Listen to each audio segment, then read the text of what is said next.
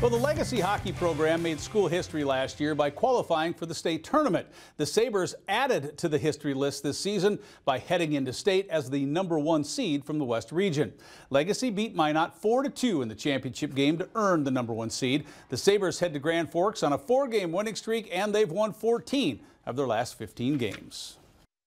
We put together some good building blocks, but for me, it's just about doing it every day and showing up every day with the right attitude, right mentality. You can get beat on any given night, and we've seen that this season for us. So we just try to put the building blocks in place every single day. The Sabres open against Davies in the 3rd game of the day. Century is the 3 from the West, and the Patriots face South in the final game tomorrow night.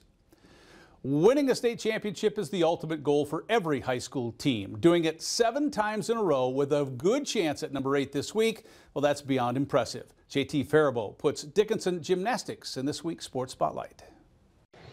If dynasties do exist in sport, Dickinson's gymnastics program is definitely a dynasty. The Midgets have won the last 7 state titles, so it's no doubt winning is second nature to them. I mean, it's really great. We just have a culture of the girls work really hard, they push each other, and it just kind of helps keep growing the program and keeps making everyone get better and better. So it's really a great program to be a part of. One thing that sets this program apart is the connection with each other. Even before they compete on the high school team, younger gymnasts grow up around the program, experiencing the culture early on. It helps. We have the girls in the gym, for a long time before they even get onto the high school team. So it helps kind of build that understanding and expectation of what it's going to take to be a part of the high school team. And so those little girls start young wanting to be a part of it, and so they're just already starting to work hard because, they see what the older girls are doing and they want to do it. So it just keeps rolling. Liz Karski is an 8th grader. She's been in gymnastics since she was 2.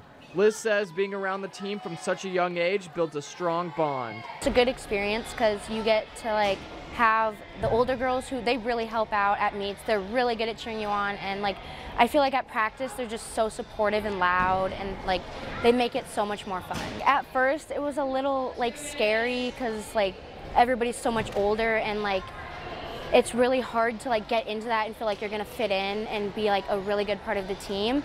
But then once you get going about a 4th through the season of my first year, I felt like I was part of the team. Everybody supported me, and it just helped me get better with having everyone support at practice and helping me through everything. That support ultimately creates a culture where everyone can be themselves. I'm definitely more comfortable around them, and I can be myself and express myself really during practice too, make things more fun for the team. The Dickinson gymnastics team travels to Jamestown for the state team tournament on Friday and the individual tournament on Saturday. With the Sports Spotlight on Dickinson Gymnastics, for your news leader, I'm JT Faribault. From UMary head coach to USD wide receiver coach. That is the path taken by Craig Bagnell. The Coyotes announced the hire today. Bagnell's offense did help wideout Danny Kittner become an All-American.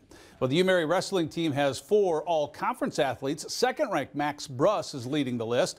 Reese Barnhart joins him on the 1st team. Wyatt Lidberg and Luke Tweeten made the 2nd team. And UMary's Victoria Murillo has qualified for the D2 National Swimming Championships in 3 events.